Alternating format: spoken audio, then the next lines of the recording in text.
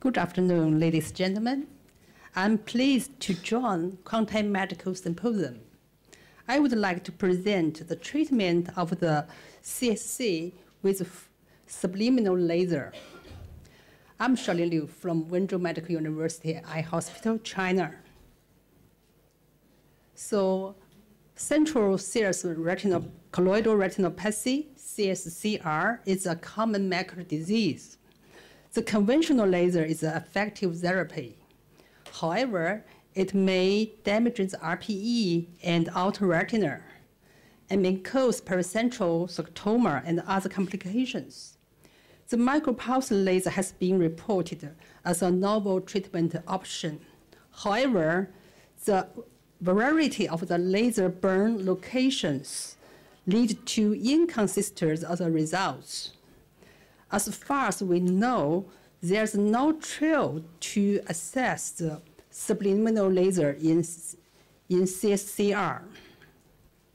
Here, I'm going to present our study. The purpose is to assess the efficacy and safety of subliminal laser subthreshold treatment with the conventional laser treatment in CSCR.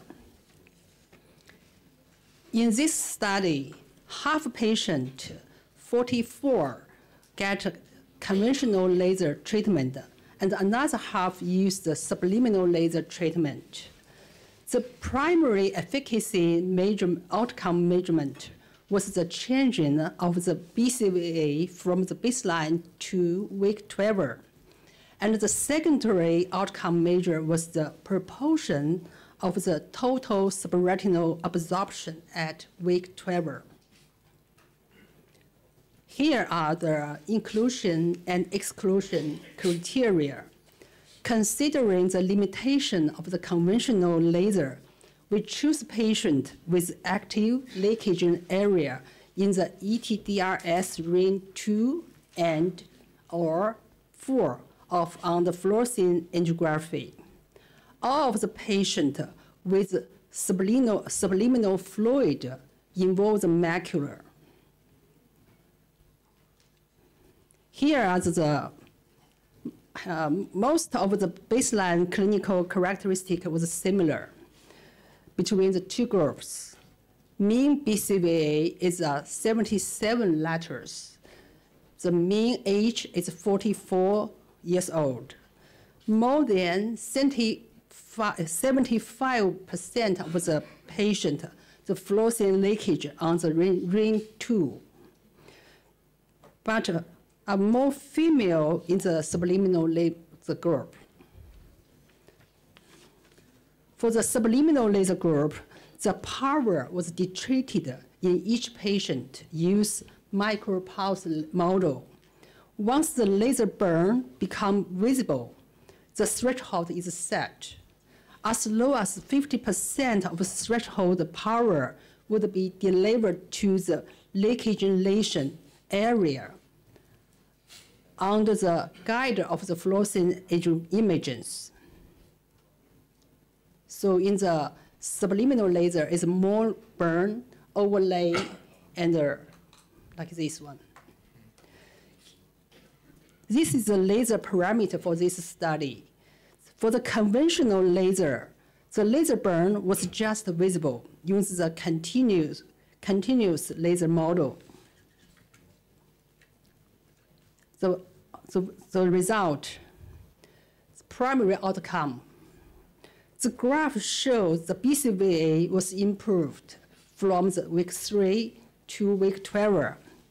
The vision get 4 letters at 7 weeks and improved to 6 weeks at 12, at 6 letters at 12. The change in BCVA were not statistically significant between two groups. In terms of the proportion of the absorption of the subretinal fluid, we can see at 3 weeks, almost half, and the 7 week almost similar. It was 66% in subliminal laser group and 82% in the conventional group. So At 3 and 7 weeks, it's the same almost. And at 12 weeks, there was no statistically significant difference between the two groups. It's same. It's similar. The central retinal thickness was rapidly reduced after the treatment in both groups. The mean reduction of the CRT in SubLiminal group was less than conventional laser group.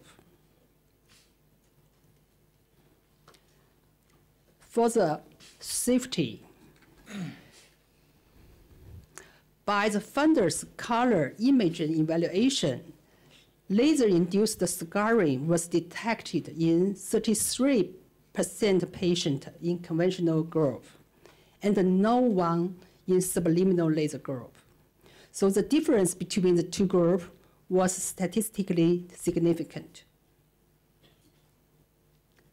For the retreatment, 9 patients still had active fluorescein leakage, received a second laser treatment at week 12, 5 eyes from the SubLiminal laser group, and 4 in the conventional laser group. Now we'll see some case. Case 1 is a 43-year-old male, has vision problem for 8 weeks.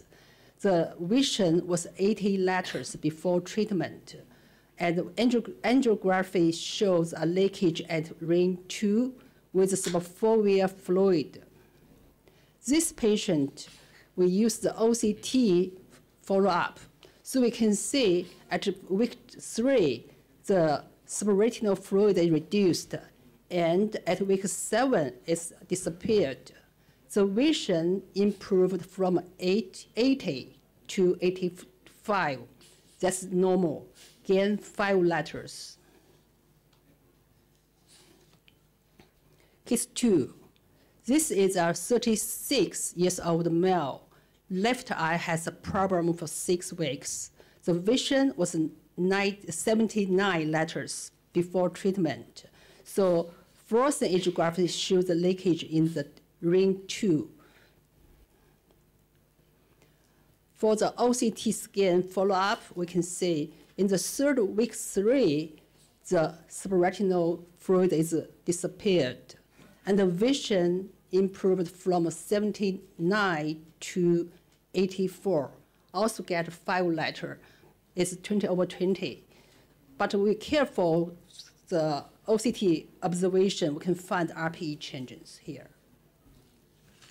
Conclusion, SubLiminal laser subthreshold treatment promotes the absorption of subretinal fluid effectively and improves the vision acuity. It was non-inferior to conventional laser for the improving of the vision acuity at week 12. It's safer than conventional laser treatment. Thank you for your attention.